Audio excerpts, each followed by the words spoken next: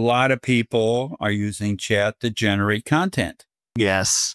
But let me give an example. If I put in a keyword, search engine optimization, I can say, give me a 1,500 word article about search engine optimization. And it will do that.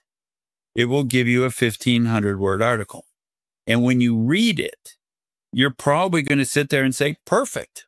You're going to like it. It's generally pretty good. But what it is a assembled collection of words that are on many websites. Just this word is followed by that word 9 out of 10 times. So it puts it next, the next, the next. So it assembles and it comes across pretty straightforward.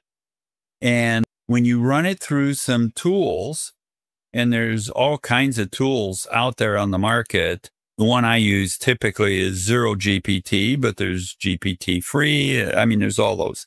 Yeah. And you can run it and it'll say, you are 92% AI. Interesting. Yeah.